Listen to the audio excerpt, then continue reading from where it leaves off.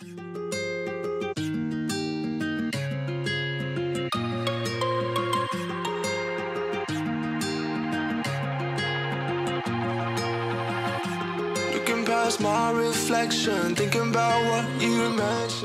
大家好，我是海伦，欢迎来到我的频道。那我们今天要做一个超级大型的 ZARA 开箱。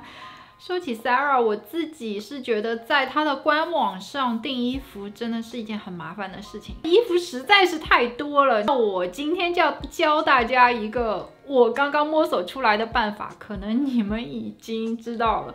就是点开它的官网以后呢，你会看到在左手边的地方有一个叫 best seller 这样子的一个选项，那你就点进去以后呢，看到的衣服基本上都是一些大家反馈比较好的热门款，在这些热门款当中去挑选的话，会比较不容易踩雷。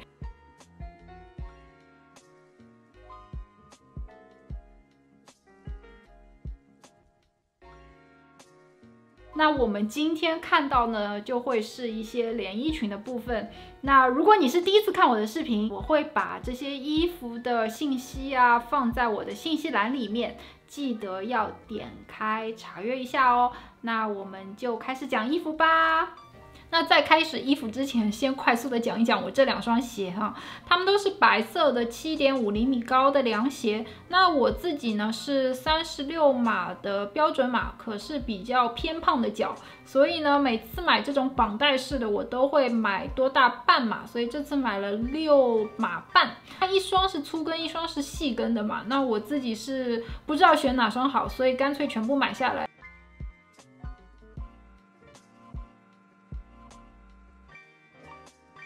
花卉图案的连衣裙，我觉得还蛮文艺气息的，然后有一点油画抽象的感觉。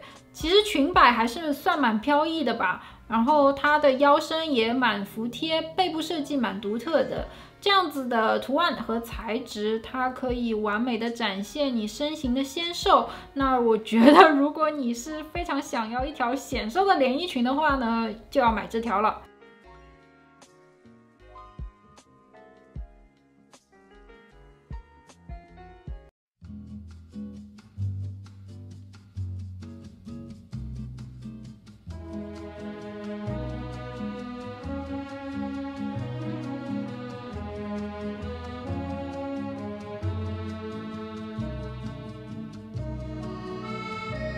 叫它景泰蓝风格的连衣裙。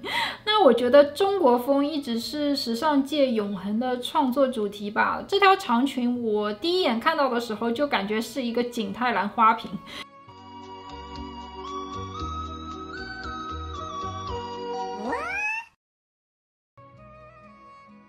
蓝底白花的设计，包括它的整条裙子裙摆的身形啊什么的，都还蛮像一个花瓶那样子的。那我觉得穿这裙子就还蛮婉约的吧，同时如果你曲线比较好的话，也是蛮好的展现。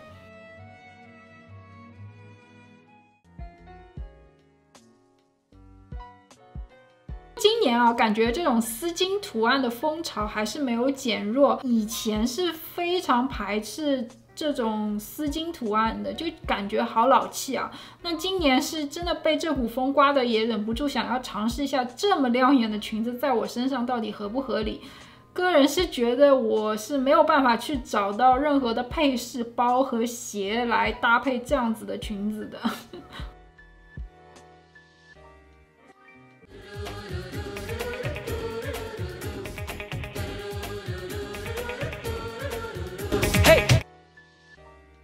这条裙子还蛮波西米亚风的，材质是那种雪纺纱，但是穿在身上我自己感觉不是很高质量的那种雪纺。它蓝色和黄色这样子对比色的运用，也让这条裙子在飘逸的同时蛮富个性的。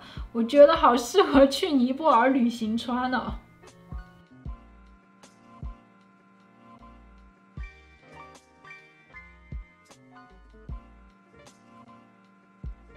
这条裙子算是爆款吧，就放在它网页的封面。它的裙摆和袖子都是有一点风情式的裙摆，那这样子的结合，我觉得就更显得身形比较飘逸了。你既可以单穿，然后也可以内搭在皮衣啊、风衣啊、牛仔外套里面，都可以展现出不一样的造型风格。